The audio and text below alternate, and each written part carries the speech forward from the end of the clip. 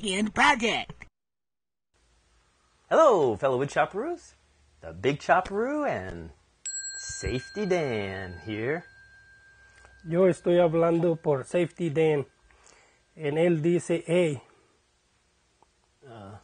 Okay. Well, on today's episode, we're going to show you how to make this router hand plane with probably some scrap wood that you just got laying around the shop. Ellos deben de ser suaves. Safety? Who's that guy? Oh, it's Alfredo. He's my assistant. He's from Spain. Oh, Spain. Oh, hi, Alfredo. Hey. Safety, what do you need an assistant for? You know, for assisting things like keeping my beer cold and helping me with these lines. With your lines? Yeah, these scripts of yours just keep getting longer and longer. I can't put up with that, so I got an assistant. And I got a great deal on him, too. Whatever. Let's just get on with the project. We are going to begin with 5 key components. Allen wrench, whatever size you want, a thumb screw, washer and wing nut, and of course some scrap wood. Okay, now before we use any power tools, let's take a tip from Safety Dan. Estos hombres quieren que yo les diga que usen lentes de protección y oídos de protección, pero estos americanos me están pagando mucho dinero por esto. Wow, that sure is a lot to say just to wear your hearing protection and safety glasses. See? That's what I've been telling you. That's why I need an assistant. Begin by cutting the wood to the length and then cut out the shape on the bandsaw.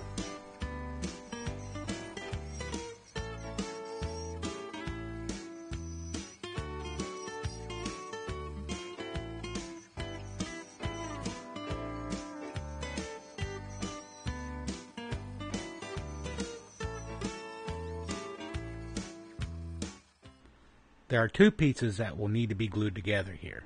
The bottom piece and the smaller upper piece. A hole needs to be drilled in each of them. In the top piece, the hole will just pass the edge of the board.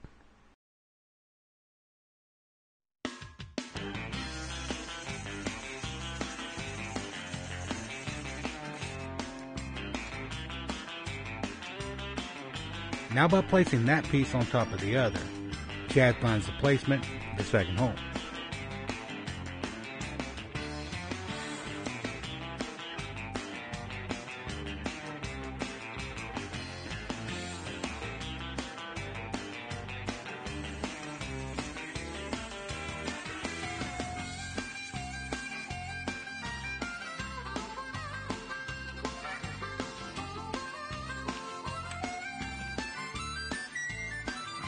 With the top piece again, he extends a line from the edge of the hole to the sides, and then he draws a slight curve to it.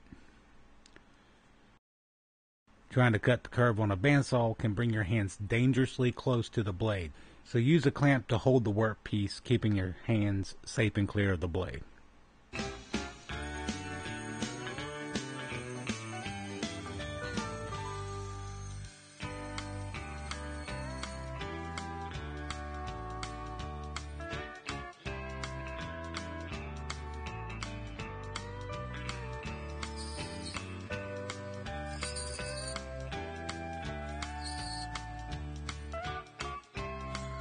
After the cutting is done, glue the upper piece to the lower one.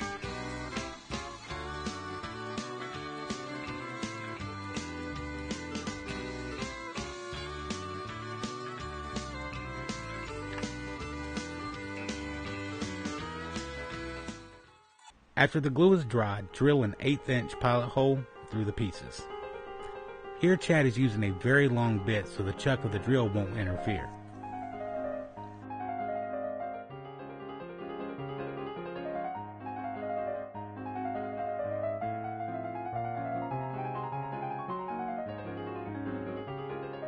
Now he switches to a bit which is slightly larger than the size of the thumb screw.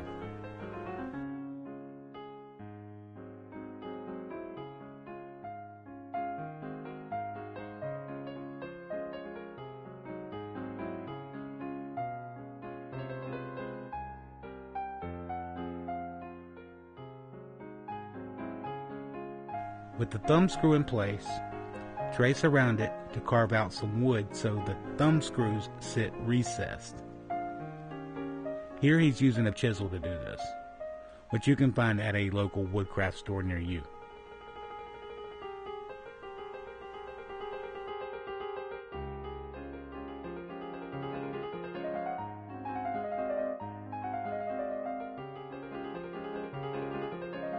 With the thumb screw reinstalled and sitting recessed, mark where to drill a hole through the screw.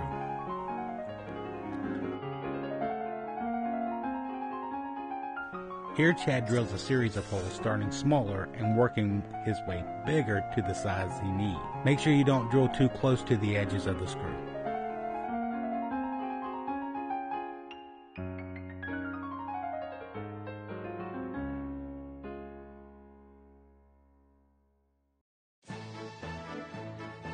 Now we need to make the Allen wrench sit recessed. This will help prevent the wrench from moving when you're using it. And just like before, carve it out with that same chisel.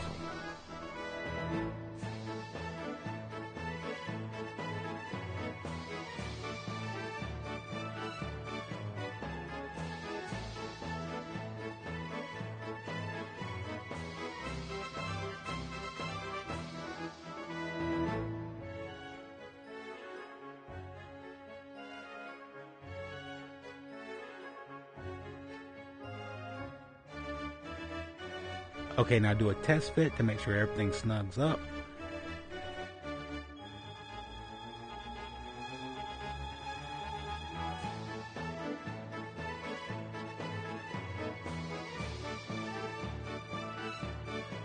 And now we're ready to mount the handles.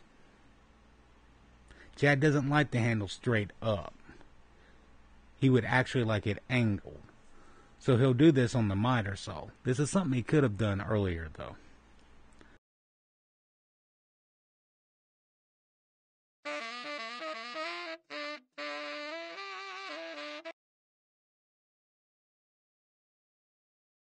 Again, drill a series of holes and mount the handles.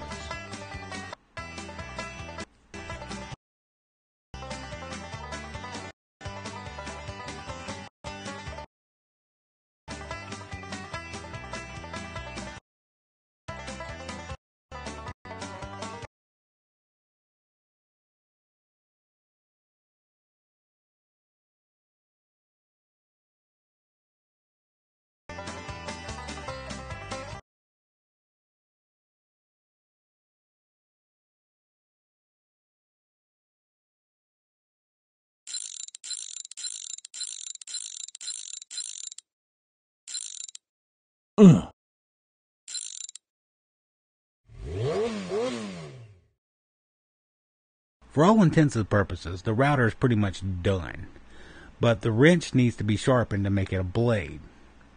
And as you can see, the length has to be shortened too. Use a cutoff wheel and keep it cool with water.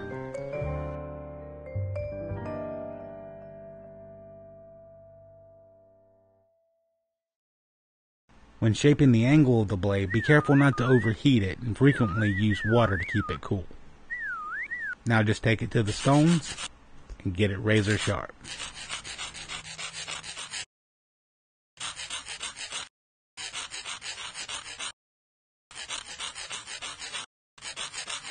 Last thing, of course, take it for a test run.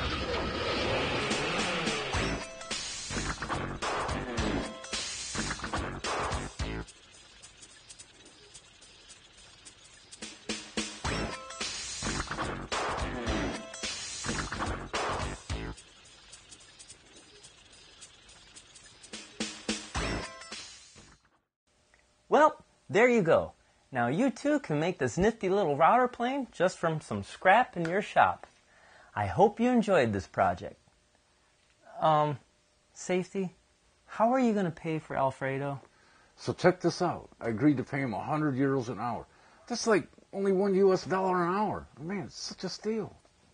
No, Safety. You're thinking pesos. Euros are like 150 bucks an hour. Oh, well, it probably really doesn't help that I told him that you were paying him. Well, I hope you enjoyed today's episode. And if you like what you saw, please subscribe to us on YouTube. And don't forget that we have the website where we have the blog and free plans and more. Well, I guess there's one more thing that I gotta do. Chad, I think it's time for you to dance. Oh, yeah.